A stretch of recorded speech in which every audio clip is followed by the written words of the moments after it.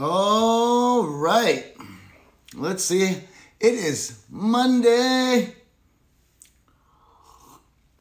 Waiting for this to go live. Is this live?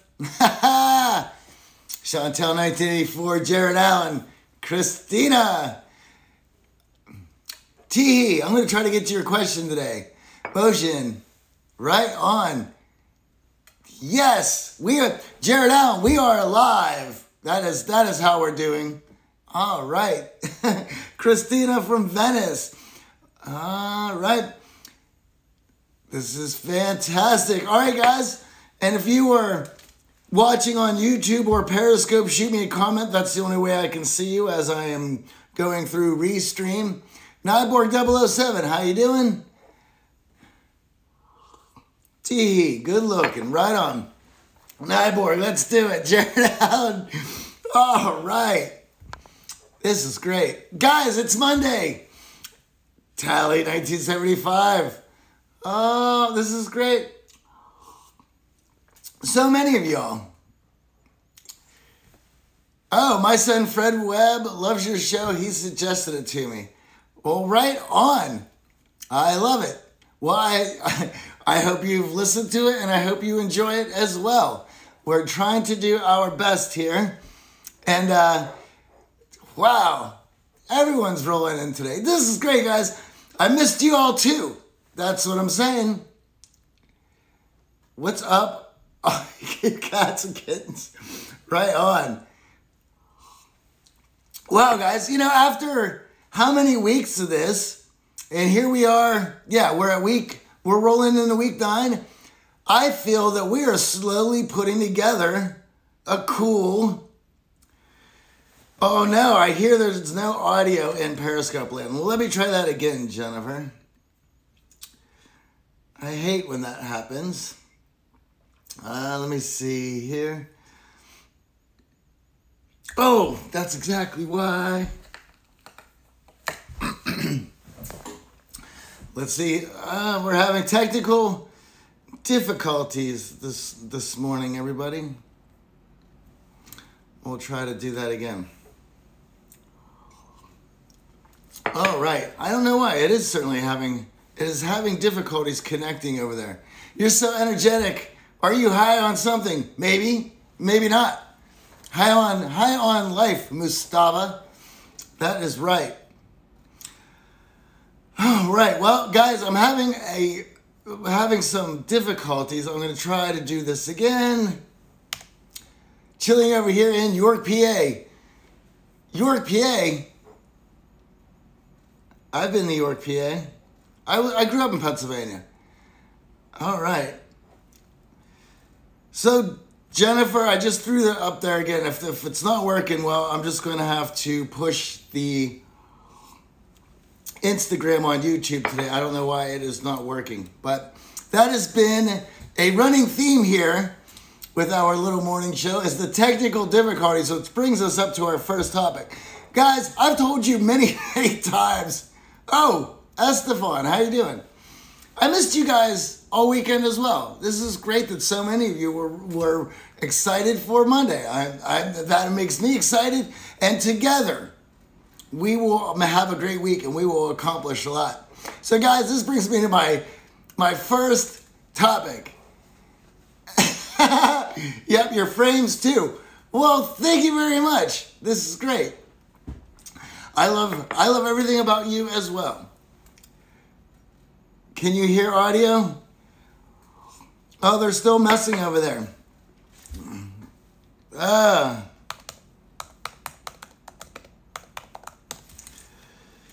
I don't know what's up with that, folks.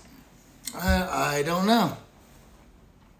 So, sorry guys, we have a little bit of a technical difficulty. It seems that my restream is not going to Periscope, and so we'll have some people coming in from over there. That is upsetting. All right, guys. So, as you know, I've been doing this rigmarole for quite some time. This is 9 weeks, trying to do my best to go live to you every morning. And of course, there always seems to be technical difficulties. And when it comes to technology, I really don't have any idea what I'm doing. In fact, it's the gram difference. LA Jen, welcome. Yes, we'll see. It's on a different device because you can't restream it. So it is different. And LA Jen, you are now meeting, we pivot. You are now meeting all the Instagram folks who you see. Jen is one of our Periscope folks. And so for all of you Instagram people, give her a big welcome. Give her some hearts. It's nice. See that, guys? You've made a very hospitable place for our Periscope and YouTube people.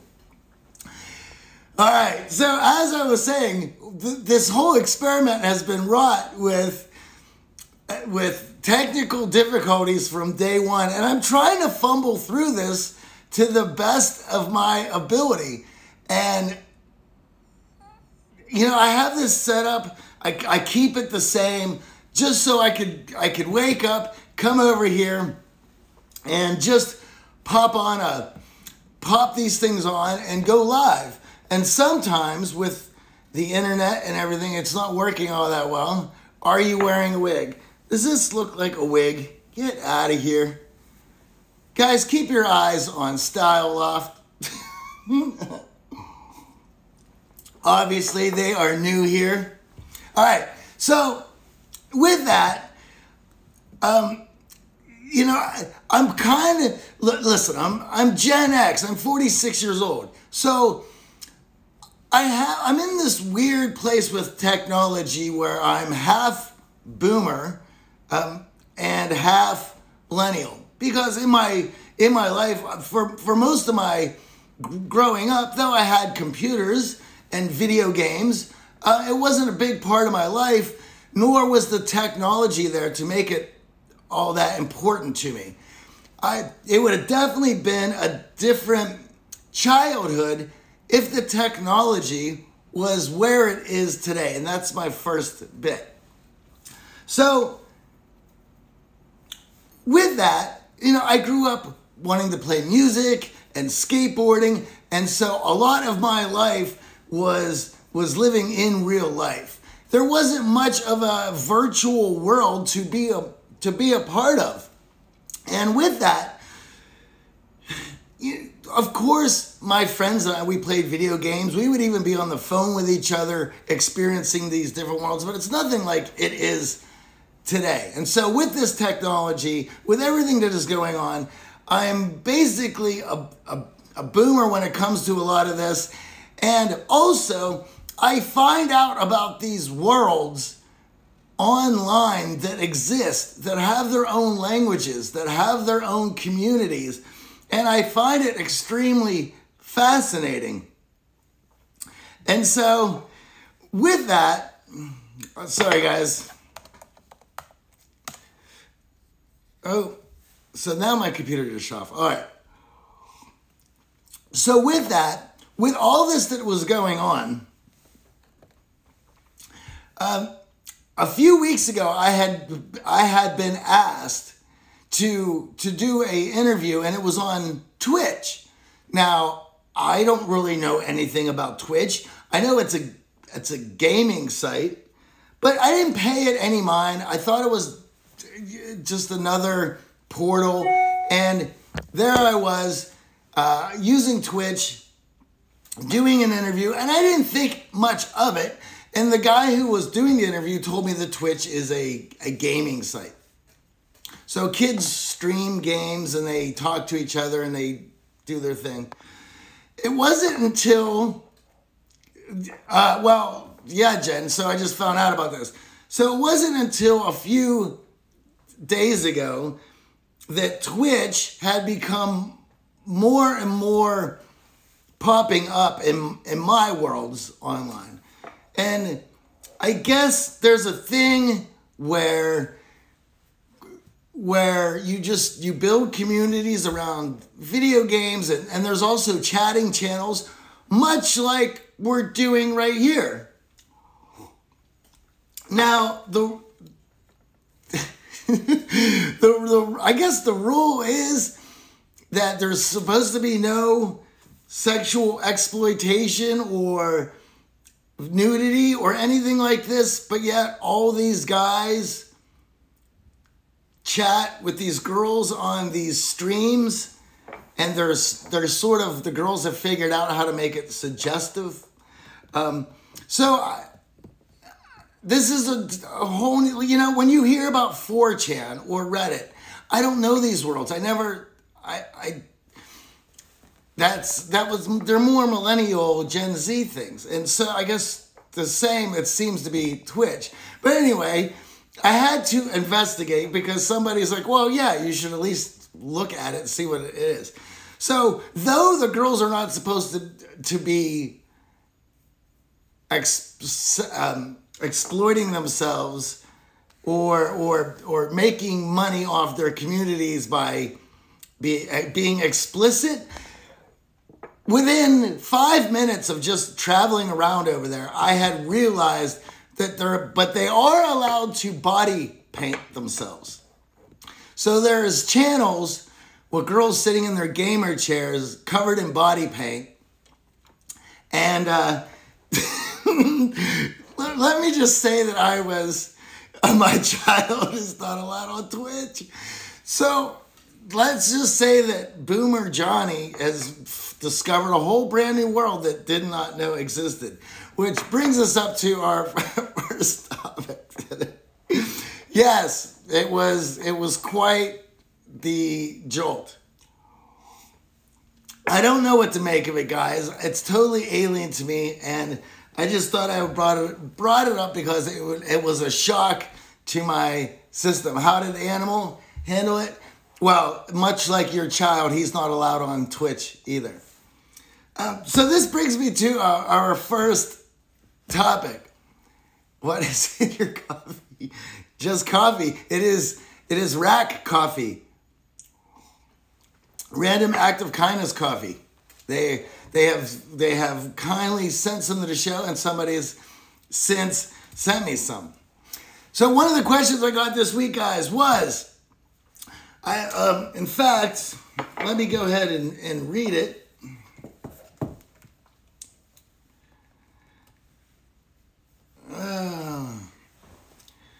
I hate that we're having Periscope problems today. All right, so let me go over to first question. Here we go. This question is from Joel. I have a question. And what are your thoughts on best to deal with your friends who are posting their lockdown opinions on social media, expecting you to accept it as gospel? I just stayed quiet, but not sure what it means or friendship going forward. They seem to be amused by people snoozing or blocking them. Well, I have a lot to say about this, guys. You have to understand the motivation of people who are doing this. Now, I'm going to guess what you are seeing in your feed is the overt expression of trying to offend people with ridiculous articles and opinions and stuff, to just looking to shock people. And there are these people who just try to post the most shocking, offensive stuff. It seems to be a lifestyle, and it also seems to come from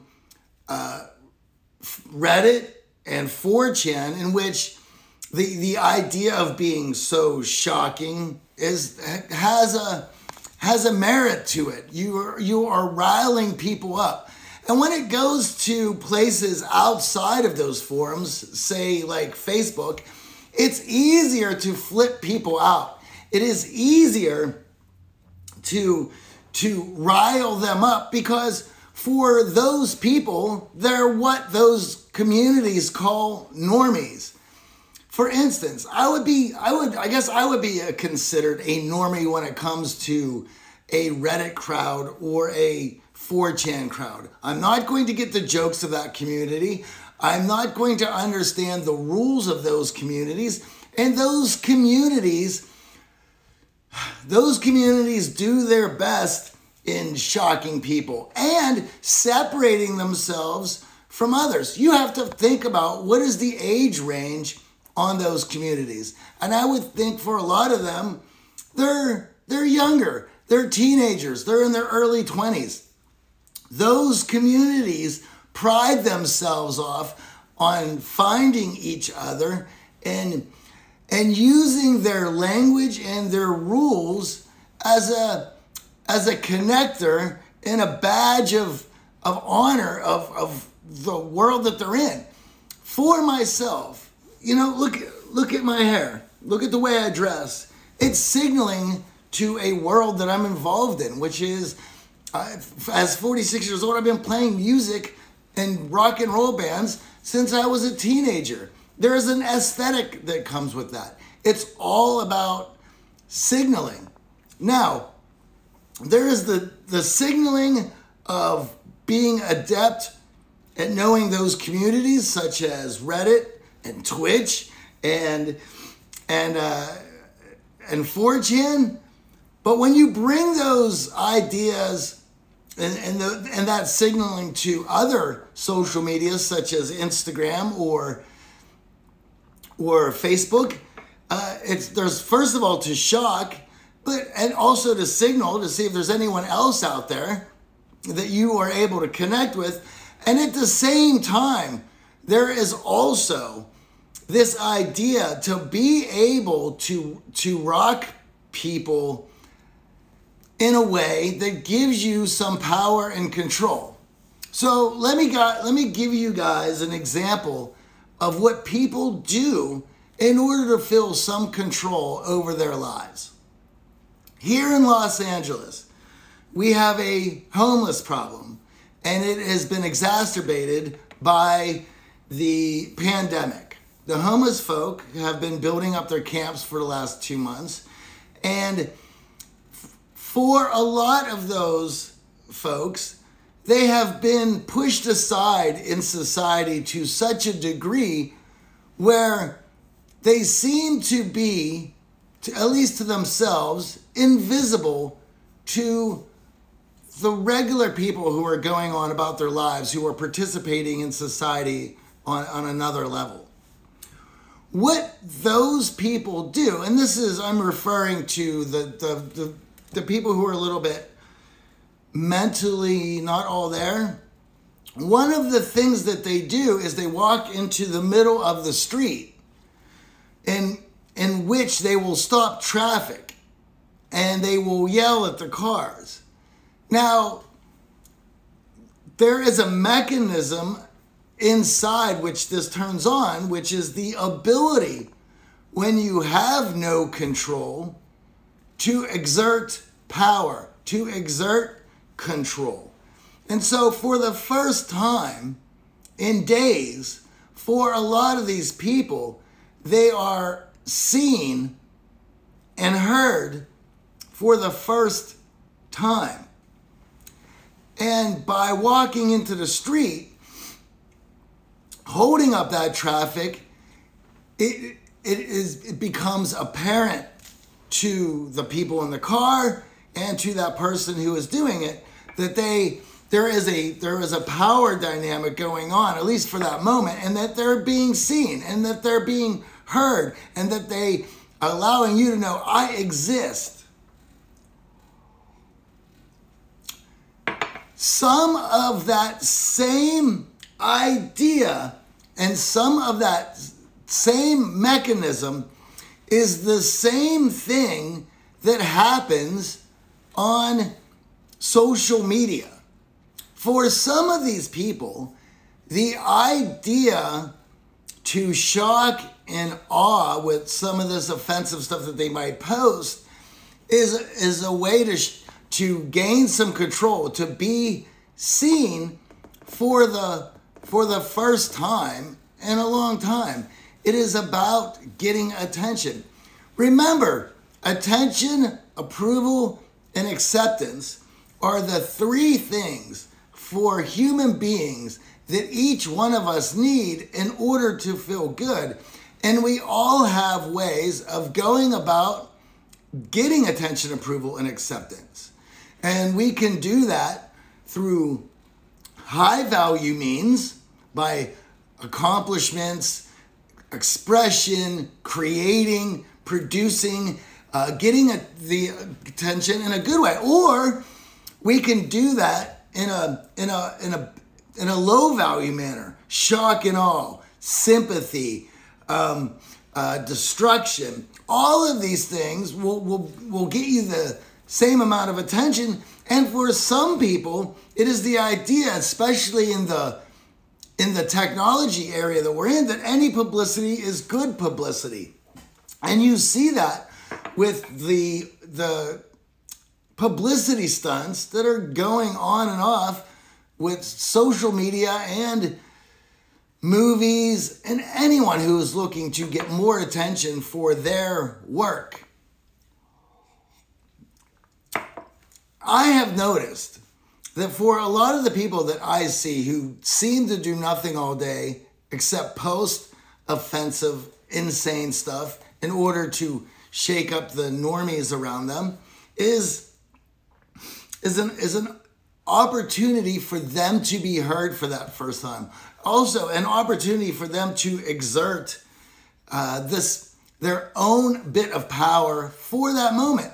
And for a lot of these people, they're posting things that may be offensive to and upsetting for some, but there's also a proportion of truth.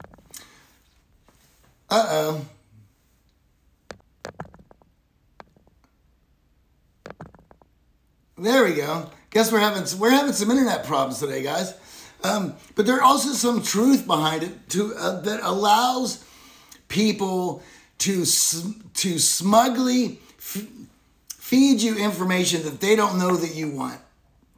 And I have noticed that people who tend to do this on a regular basis, daily basis, some just find it funny, but some do it in a mean-spirited manner where once they just move on to the next thing. That there is no real agenda behind what they are doing. There's about educating people, bringing them to their side of the argument. All it is about shock and awe. And so when you have people in your feed who are doing this type of stuff, or you've noticed this behavior in certain friends of yours, you have to question the worth and the amount of positivity that they're bringing to your relationship. As I mentioned, not everyone that you meet is worth your time. And as we grow older and our time gets more important to us, and our habits and productivity becomes an important factor of who we are and what we want to be doing, well then every person's value gets weighed of whether or not they're worth having in your life. And that becomes a very important thing. So for Joel's question here, if you are seeing this type of behavior and you find it unbecoming or unproductive or toxic and it's just messing up, and if you see enough of that in your feed, it starts to bum you out. So my recommendation for you, Joel, is to come to terms with deleting these people out of your life. If they're friends, if they're family, or listen, you don't have to cut them out, but you can limit the amount of time that you spend with these people. You can also unfollow them, but yet still remain friends with them. I've probably unfollowed more people in the last few months that I have in the last few years, just because with the climate and the pandemic, everyone is losing their minds, and the argumentative nature of people are really coming out. Granted, we're in a crossroads of what to do in this global pandemic of how we're going to open the country. There are some people who are willing to have an adult conversation, and there's other people who just want to yell and scream at everybody. Those people are not welcome to the table. They're not welcome to have that conversation. So, you kicked me out too? I don't remember that, Charlie.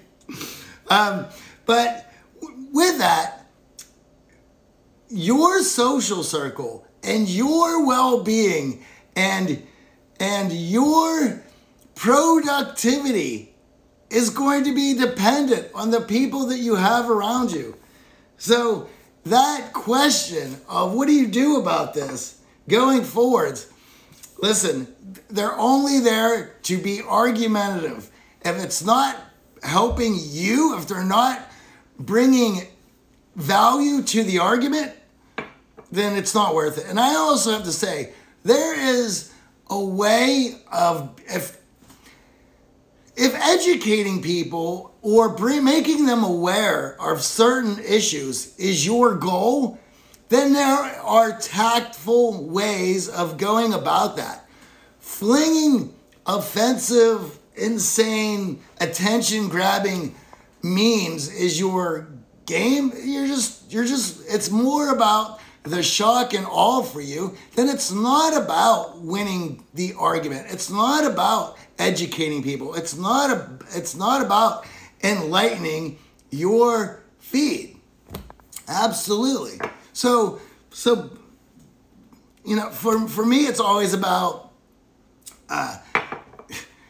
whether or not this person is adding or taking away from my well-being, and that's an easy one to ask. I mean, is this person, is when you see their feed and it is this insane stuff, is it upsetting you?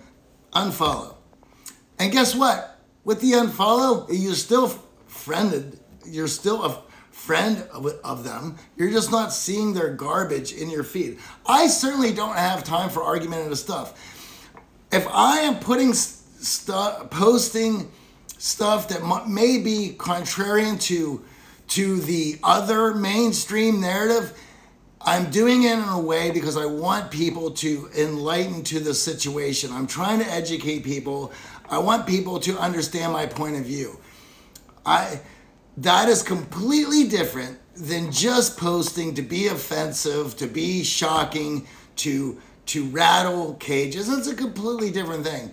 And for myself, I see a lot of those rules in those other communities that bleed into the mainstream. For me, when I was a kid, what we did as friends was find ways to be completely belligerent and obnoxious to other people.